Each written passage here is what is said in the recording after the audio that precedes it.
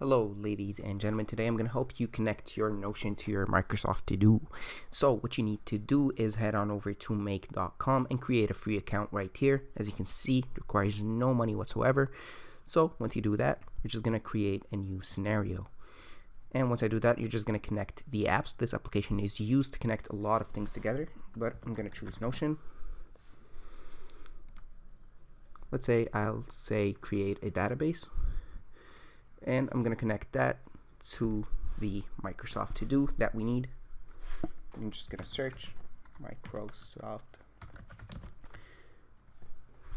There you go, Microsoft To Do. And I'll say create a list. So when I create a database here, it's going to create a list in this account.